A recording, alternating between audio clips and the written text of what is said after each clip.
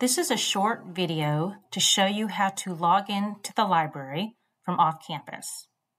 You will need to log in after performing a search in the box when trying to access an individual library database and whenever you try to log in to your library account.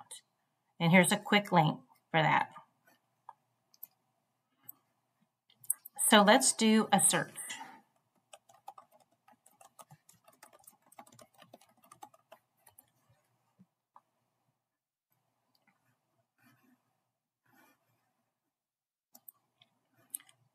From the results screen, just click on a record. Here we have a record for an electronic book. Click View eBook. Now you will be prompted to log in.